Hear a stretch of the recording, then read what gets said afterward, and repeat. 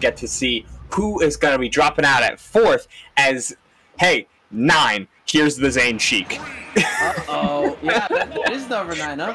So, he got in that arena quickly. Jeez. It seemed like he just won that set 2 minutes ago. And all of a sudden, he's here with a stage pick, with a character pick, and now Dark Falcon has to deal with a Zane Sheik in his face.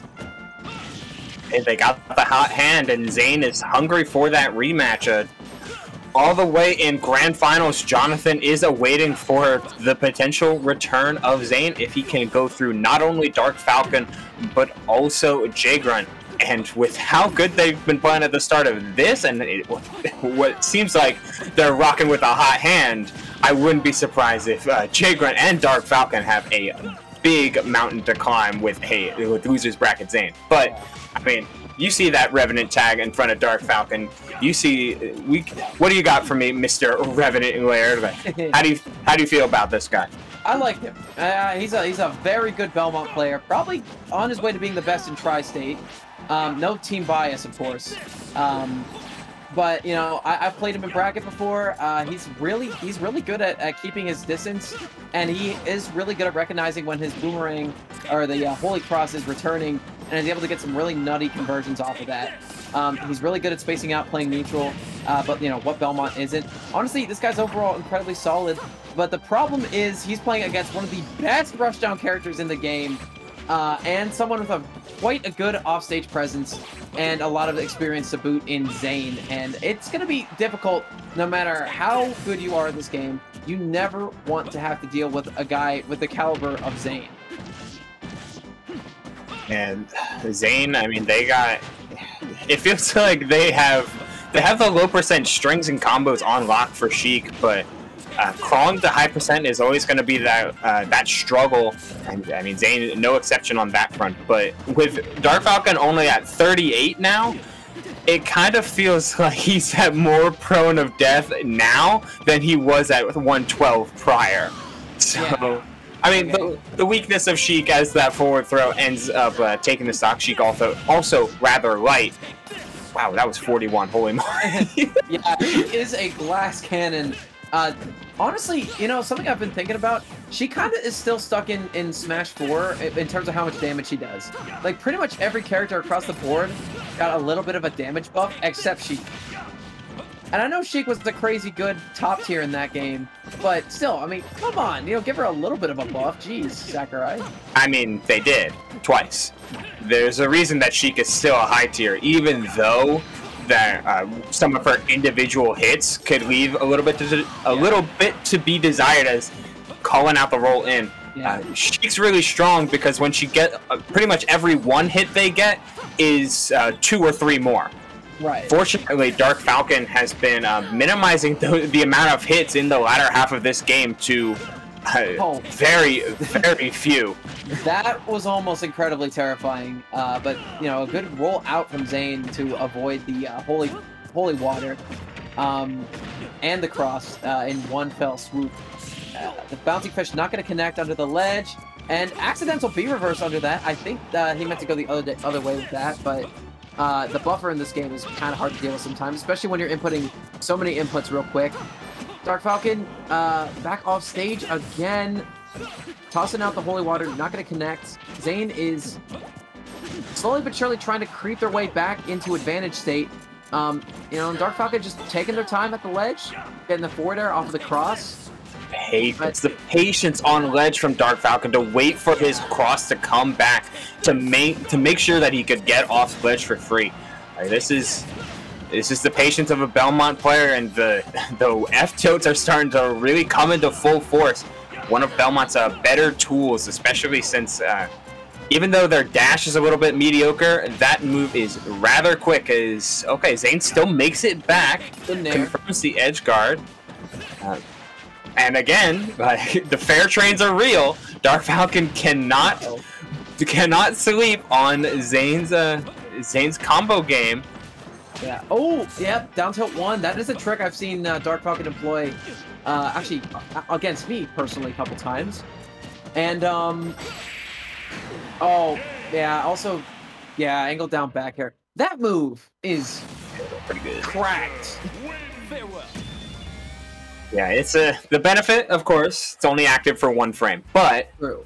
it's super quick, it's super long, and it's got that nice sweet spot. So even with Zane starting to put on a little bit of show, starting to mix, overcommitted to the platform, and even someone as slow as Belmont's can just get back to center and punish this aggressive up area. Yeah. Called out the drift wrong, and that's going to be the stock. Really solid play from Dark Falcon after a very scary start and a successful edge guard. As you can see right here. Yep, jump forward air. Gone. Doesn't do a lot of damage, but when you're off stage, it does do a little bit of knockback when you're at 120%. You don't need much to make a Belmont wish they hadn't been off stage to begin with. But the stick in the Sheik, in the Sheik is Zane, and they're not going to any of their other plethora of pockets. And I can understand why you wouldn't want to play Duck Hunt. Yeah, that matchup sounds kind of hard. It just sounds like it's Duck Hunt is a beat behind the projectile usage of Belmont in a lot of ways. So Belmont, their stuff is kind of sluggish, but it comes out quickly. Meanwhile, a lot of Duck Hunt's big threats take a little bit to set up. Absolutely. Yeah. But I mean, that's why we're going. That's why they're going to Sheik, and can't confirm that edge guard either. But as long as you keep Dark Falcon only just trying to retreat and throw cross, you don't have to worry about some of the more dangerous stuff that any Belmont player is practiced and looks forward to when they properly conditioned. Yeah. Uh-oh. I wanted to talk about the stage pick just a little bit. This is a very small stage, as you can see. So it's really good for rushdowns against zoners. Here's the thing, though. When my friend Dark Falcon throws out a projectile or his whip, that's a lot less space you have to move around it a little bit. So this stage really benefits the character who's in advantage at the time. You know, that ledge is a little bit weird too, almost getting the fancy combo. That ledge is a little weird too because I think Holy Water has a hitbox kind of in the ground, and since the stage is so thin, you can kind of hit people who are hanging on at the ledge really easily on this stage. Also down smash, so this is a pretty difficult stage, you know, in terms of playing against the Belmonts, but I think rushdowns also do benefit here quite a little bit. And it's a double-edged sword of a small stage, and particularly with the design philosophy of Ultimate. Like, a lot of things are just natively really good. That includes a lot of projectile tosses. I mean, we've seen how many Holy Waters have just come at the perfect spacing of this ledge, and Dark Falcon doesn't need to retreat too far to get right back to center. It's the cross into the axe. I mean, that's why you throw out the cross at its tilt input, sends at a slightly different angle, and it's even better for clips such as that. Every option was covered there. You know what you gonna do, bad boy, bad boy. Yeah, so this is 3 stocks to 1 right now. Yeah. You know, it's gonna take like 1 decent hit onto Dark Falcon in order to take that stock, but here's the thing: Sheik doesn't have a lot of those, and Belmonts are a big boy, or they are big boys. So. I mean, yeah, the raw damage from Sheik is it leaves a lot to be desired. As wow, wait, that backer hit. Yeah. Yeah, man, they didn't want to deal with it. Yeah, I get it. A restock coming out in game 2, and Dark Falcon, barring a character swap from Zane, seems like they are poised to take this 3-0. But I do think, you know, we were talking about it before. 9 characters we've seen from Zane. And I guarantee you he has another one in his pocket that he likes in this matchup. I mean, more than likely, it'd be something to see him stay, to see them stay. Oh, they left. Okay. Hey, y'all. Hi, Helper. Hi. Helper here. I have a bracket update. You have a bracket update? Zane is DQing for, I quote, a Scroll Girls bracket. Oh, okay. God bless you. I seen them playing Skullgirls a lot recently, which is why they were gonna stick to different characters, which is character number 10 here.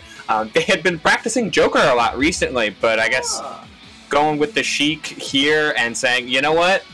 I'm going to go play Skullgirls, which, hey, respectable. Skullgirls are sick. Don't blame you. Good game. Thank you, Helper.